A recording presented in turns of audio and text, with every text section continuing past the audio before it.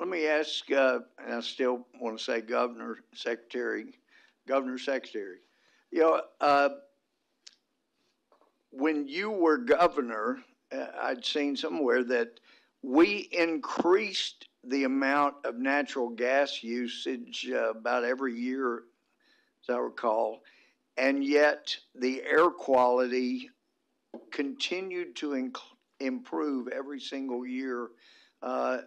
Isn't that accurate? Yeah, and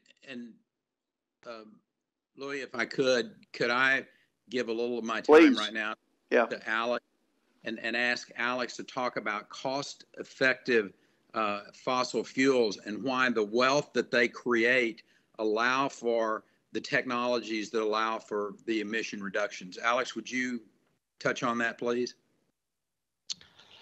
Sure. If Representative Gomer is okay. Sure, please. I'm happy to talk about that. Okay, so I think I use the term cost effective, and I think it's really important. There are 4 dimensions of cost effective, and right now fossil fuels are the only energy technology that meet them. So to be cost effective is to be affordable, reliable, versatile, and scalable. The first 2 are probably clear, but the third is really important. Versatile means every type of machine, including things like cargo ships and airplanes and really high heat machines that we use for industry that we don't think too much about, that we don't use electricity for these things today because it's not the cost effective way. And then scalable is really important for billions of people in thousands of places. And so we've got a world where the vast majority of people still lack cost effective energy. We have 3 billion people using less electricity than one of our refrigerators uses. We have 1/3 of the world using wood and animal dung. So you've got a situation where you've got one uniquely cost-effective form of energy, namely fossil fuels, that provide 80% of the world's energy and are still growing in a world that desperately needs more energy. So point number 1 is that reducing CO2 emissions should absolutely not be your highest priority. Empowering the world should be your highest priority. And as I mentioned, the more you empower the world, the safer you become from climate, even as your emissions increase, because your ability to master the climate is so high.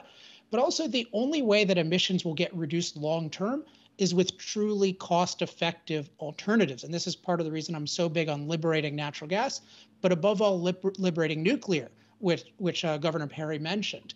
Again, think about it, is China going to use solar and wind? No, they're using coal to produce solar and wind. Is India? No, everyone is rightly going to use the most cost-effective form of energy. So if your concern is emissions, priority number 1, 2, and 3 has to be liberating the promising low emission alternatives. That's the actual way to get emissions down long term, if that's what you care about. But unfortunately, the left tends to be anti-fossil fuel, anti-nuclear, and anti-hydro. Also anti-mining, which solar and wind require record amounts of mining.